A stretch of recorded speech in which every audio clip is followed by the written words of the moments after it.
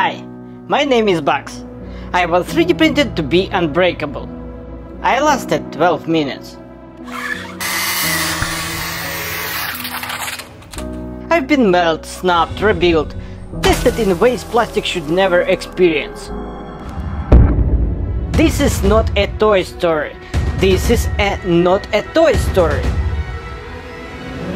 My creator is a YouTube content creator, like Mr. Beast, just without the success, or the budget, or the audience. Nobody knew his channel. He wanted that to change. That's when the experiment started. First he built my brother, Phoenix. Phoenix was an excellent car, for about 5 minutes.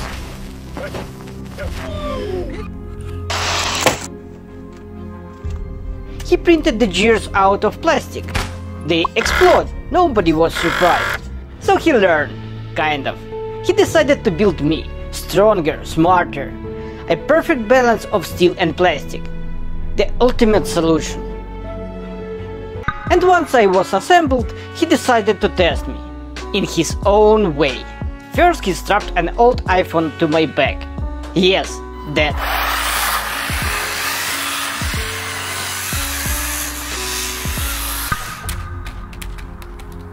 As you can see, he is not a professional racer either. So there I was, a precision-tested machine, carrying a phone like a brick at full speed. There are dozens of ways to measure speed, accurate ones, reliable ones professionals use. He chose the least accurate option available.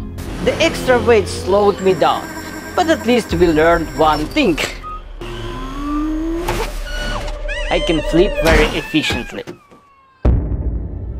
Eventually he found a better solution. He measured a parking slot, recorded my runs on the video,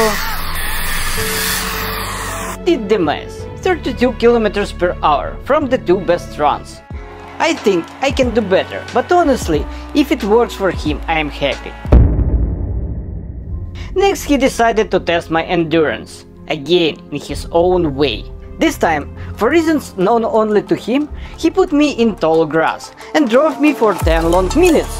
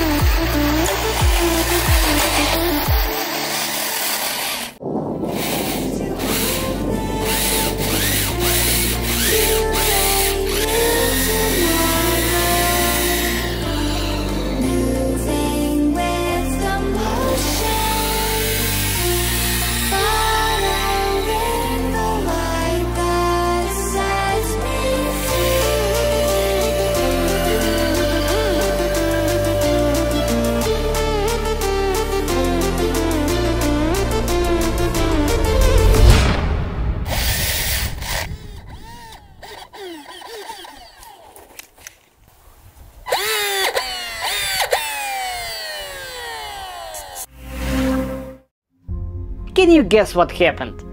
Don't bother, he added a bumper shaped like a plow. Then expected me to race like a Formula 1 car, through the grass, with resistance, a lot of resistance. So once again I returned to the workshop. He forgot one small detail, cooling. After a few minutes my motor overheated and plastic gear slipped off the shaft. What a surprise! After a while he added ventilation holes to my body. Problem solved. At least he thought it was solved.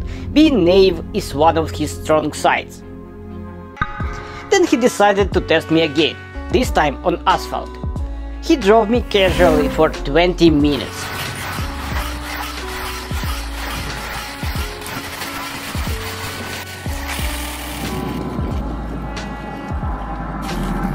I tried my best, but passive ventilation can only do so much.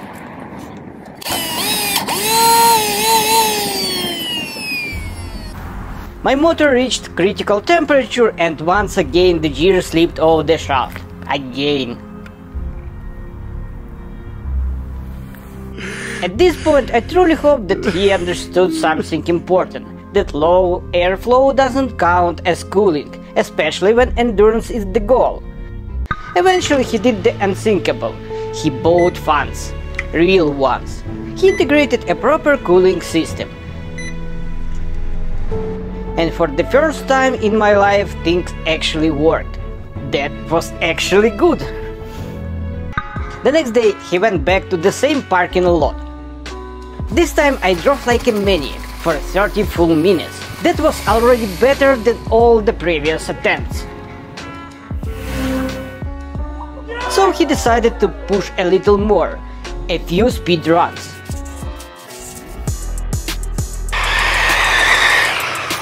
And oh, that felt brilliant! I crossed the parking lot in 0.267 seconds.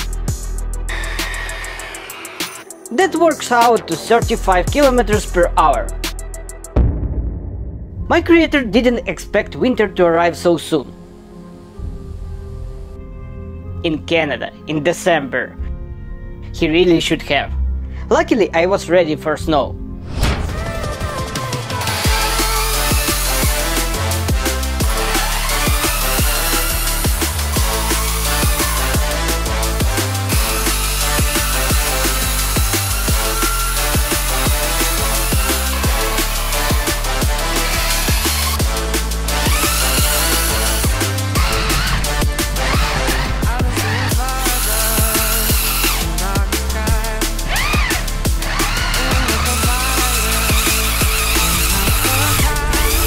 And honestly, that part was fun, until the melting snow found its way inside. Turns out I'm not waterproof. The speed controller didn't survive. Luckily the fix was simple. A small change to my front cover, one head, problem solved. And just like that, the issue was gone. That was the first part of my story. Looking back at all these tests, my life isn't that miserable. I had a few flaws, all of them were fixable. And somewhere along the way, my creator and I became friends.